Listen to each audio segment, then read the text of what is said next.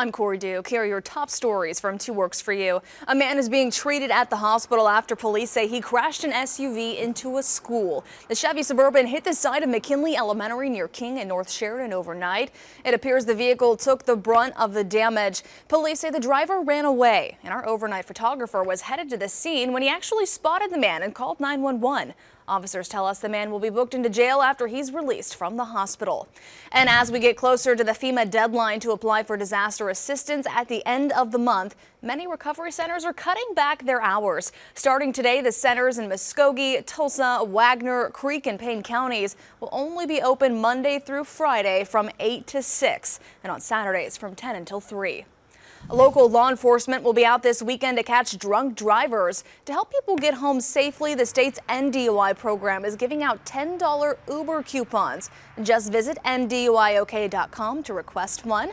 Across Green Country, DUI checkpoints will start tonight and run through Sunday morning. Now let's get a check of today's forecast from meteorologist Kerrigan Chauvin. And we're seeing mostly clear skies this morning. Temperatures in those upper 70s, a mild and muggy start to your Friday.